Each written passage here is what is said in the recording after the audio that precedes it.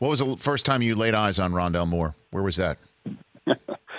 Well, you know what? I was lucky that he attended the high school I went to. My father is a volunteer assistant coach on the football team that has told me about him for a long time. So I knew about him. You know how it works. All those connections help. Sure. Now, this man was highly recruited, had a bunch of options, and we just kind of sold him on what we could do for him.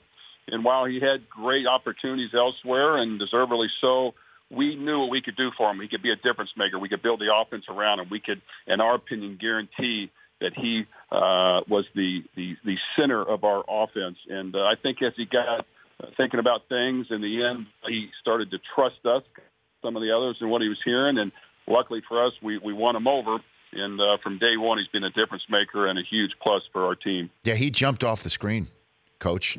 He jumped off the screen when I just I had not seen him play before. I'll be very honest. It was the first time I laid eyes on him, and I'm like, wow, this kid's special. You could tell.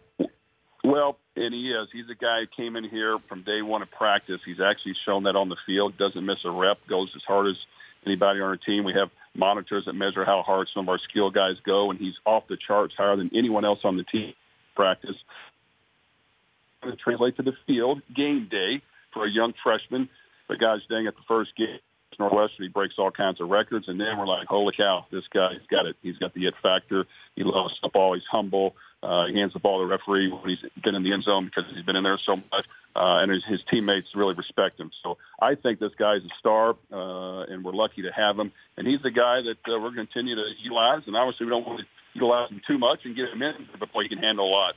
The Rich Eisen Show, weekdays at noon Eastern on Audience.